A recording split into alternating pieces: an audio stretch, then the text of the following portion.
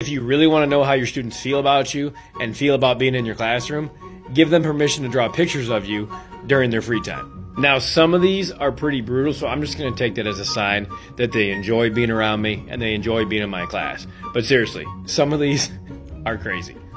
First up, we have stick figure Mr. Shoots. The hairline, I think that's a little bit of an exaggeration. Again, I'm a stick figure. I'm so strong. Well, looks like we got to work on the spelling. All right, a little nod to the hairline. Apparently, I'm tiny. I think they're making fun of me because they say I'm short. I'm 5'9". That's pretty average. And apparently my student thinks they're tall. Nothing but my head of hair. No eyes, no mouth, no ears, no nothing. Just my hair.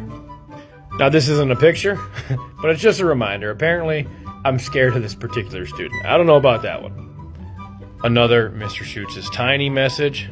Very nice. And I promise, I have the nicest class of all time.